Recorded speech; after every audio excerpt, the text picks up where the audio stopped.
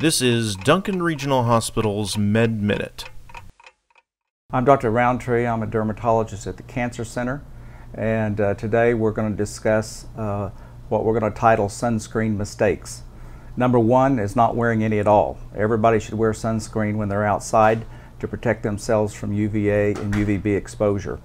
The second thing on sunscreens is to pay attention to the expiration date. Do not use expired sunscreen on the skin because the ingredients may have deteriorated. The third thing is don't just use a dab of sunscreen. Be sure and apply plenty of it. Another thing is some people feel like they should apply sunscreen just on sunny days. You should apply sunscreen on all days because of the penetration through the clouds and the UVA exposure through that. Another mistake is that the bigger number sunscreen is better.